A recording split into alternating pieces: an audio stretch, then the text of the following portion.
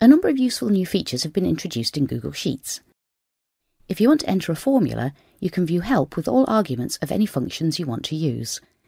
You can mouse over a function to find out more about it, or click on it to use it in your sheet. Each argument is highlighted as it's entered. And you can even see the results of the formula before you enter it. The Explore feature has been improved to return pivot tables as answers. We'll enter the information we want to find from our data, and a pivot table will be returned, which we could insert into our sheet if required. To add a pivot table from scratch, click on the Data menu and choose Pivot Table.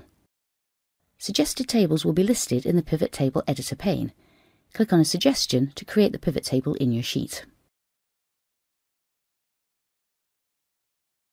Finally, we'll look at inserting some new data into our list, which we have in a text file. We can press Ctrl+C to copy the text, then Ctrl+V to paste it into our sheet. The text will be split into columns and formatted automatically. Thank you for watching. Contact us at Ancoris if you want to know more about G Suite.